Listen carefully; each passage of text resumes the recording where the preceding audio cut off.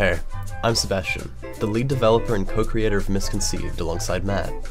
In Misconceived, you have been transferred to work as the lead editor at the main branch of the Reliable Times, after the previous editor mysteriously and abruptly quits. Based on different sets of rules given to you by upper management, you must fix up different articles, and then choose which ones get published.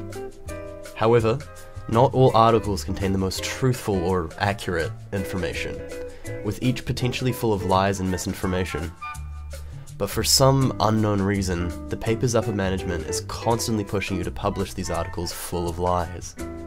It's up to you to decide whether or not to publish these articles that spread inherently false information as instructed, or disobey upper management and potentially risk your job, or maybe even a little more. Throughout the game, you'll also get to know a few of your co-workers, all with different motives, goals, and secrets. During breaks, you can interact with them at the water cooler, the paper's designated recreational area. What you say to your peers here will affect your relationships with them, and sometimes even your place at the company. Aside from just checking articles, you will also have to occasionally edit videos, as well as write cue cards for news presenters to read out, spreading the Reliable Times influence. Which, given the amount of misinformation the company is spewing, might not be a good thing. As the story unfolds, you'll find out more about the motives and intentions of upper management, and learn that maybe your job as head editor isn't the safest in the company. But it's up to you to decide whether or not to continue publishing all this misinformation, or risk the safety of yourself and those around you. Matt and I were initially very interested in the ideas of things like the Mandela effect and false information in the media, as well as your general things like fake news and gaslighting. Information sharing, particularly online, is now reaching a point where we should become more skeptical, especially with things like deepfakes getting far more advanced and convincing. So Matt and I decided that we'd create something that delves into the spread of lies as well as information disorder, with the goal of bringing attention to this and allowing the user to be privy towards all these different manipulative techniques in order to be able to distinguish and avoid them. In terms of development of the game, we've come quite a long way in a short amount of time. Originally, we started by making physical paper prototypes of the game, where we tested out different mechanics and ideas, and we basically just threw everything in at once and saw what stuck.